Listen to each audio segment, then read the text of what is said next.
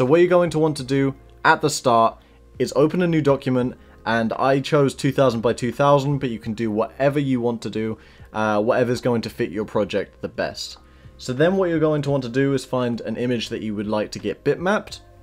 I found this skull on Unsplash, and I think it will be a great representation of what this effect can do.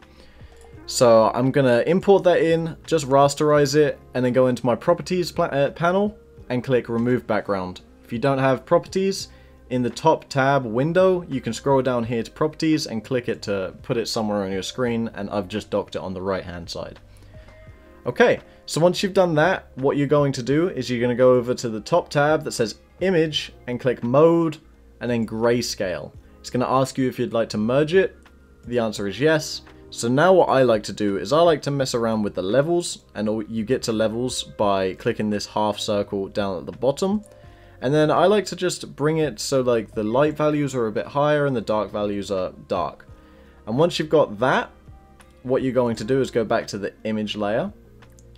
You click image, mode, bitmap. It's going to ask you if you want to flatten the layers. Yes. And then it's going to ask you this, which this really depends on your resolution or the size of your document. So it's going to differ for everyone. I suggest that you just mess around with it. I've got 20 here right now. And then what you're going to do is make sure that halftone screen is selected. I think 50% threshold is the one that's automatically selected. So you'll just want to click it and then go to halftone. You click OK, this other dialog box comes up.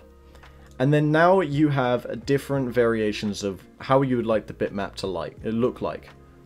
I like cross or diamond, it's really up to you, but today we're going to go with cross. And then the frequency and the angle, this sort of thing doesn't really have that big of effect on this effect. So we're just going to click OK. And as you see, it's scaled down the document size to then create this as a bitmap image.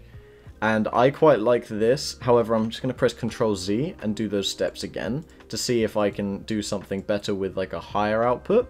So let's try 30. And then we're going to keep all the settings the same. And I like this a lot better. It's a lot more detailed now. So once you've got this, as it's still in the small ratio, what you're going to want to do is click image again, mode, and then grayscale. Once you've done that, you can go back to image, mode, and then RGB, and that will be back to its original setting. And then after that, you're going to go to image size. And what I do is just change the resolution back up to 300 dpi. And this is very important. You want to make sure that nearest neighbor hard edges is selected in this drop down. Because if not, you're going to see that it's going to become very blurry and just it doesn't look that good. So if you do nearest neighbor, it's completely sharp. It's like almost a vector. And then you're going to click OK. So now you have your skull. So what you're going to do is, what I usually do is I make sure to double click the background layer so it's unlocked. And then I get the magic wand tool and make sure all of these are deselected at the top, the anti-alias, contiguous, and sample all layers. Make sure those are all deselected, and then you're going to click the black background and you're going to click delete. So that's going to have selected all of the black background, and now what I'm going to do is make another layer, put it on the bottom, and then create a black background that I can now change the skull though. So now you can click on the skull and you can change it to whatever color you want. This lime green that just came straight up, I really like it, and this is how you do the image version of this. So now we're going to move on to showing you how to do the text. So you go over to the text tool and you're going to click, and then you're just going to write whatever you want it to say. In this case, I'm going to use Bitmap, and then we're going to just have a quick look and see if there's any cool fonts which we might want to use and see how it turns out, because I haven't used all of these fonts with this effect, so certain ones are going to be better than others, but I think I want to try one called Orion. I really like this font because it's very thick, but we're going to see how this turns out. So I'm just going to center it, And now we're going to double click the layer, and it's going to open up this box of the layer styles. And what we're going to want to do is we're going to want to add a stroke on the outside that's black. We're going to want to add a stroke on the inside that's white.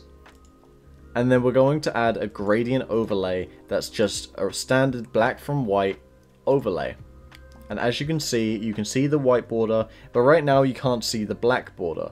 So we're going to add an outer glow, just a small one. And now you can see that what this layer style looks like. So after you've got that, it's the same process as before. You go up to the top, image, mode, grayscale. It's going to ask you if you merge it, and you want to. So there you go. And now you're going to go back up to image, and you're going to click bitmap. It's going to ask you to flatten the layers. That's okay. So I'm going to just start with 5 on the halftone screen method. And then we're going to just keep all this the same, try it with the cross, and see what happens. Again, this is all trial and error. There's no way of really seeing what's going to happen. And as you can see, 5 is way too small. I can't read that anymore. So you can just press Ctrl Z and go back over and try it again with a higher, maybe try a 15 output. Okay, click OK, make sure everything's the same, and it is. And again, this is still unreadable. It could be the fact that I'm using a very condensed font.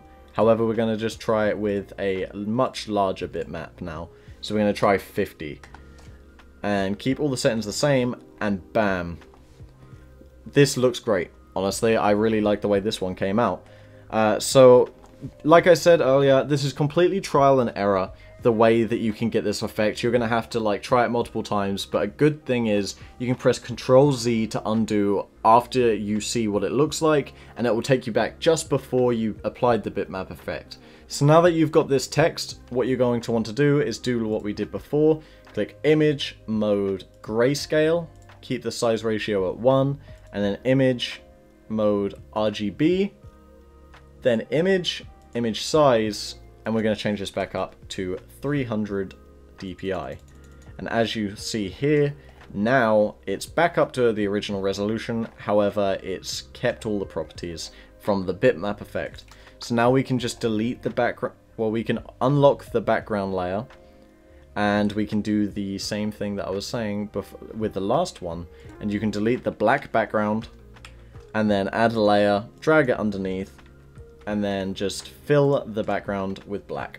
So now you have this bitmap text that you can go and put onto any of your projects, and it'll look good, hopefully. So if you use this effect in any of your projects, I would love to see them. You can tag me on Instagram at GVZZVH.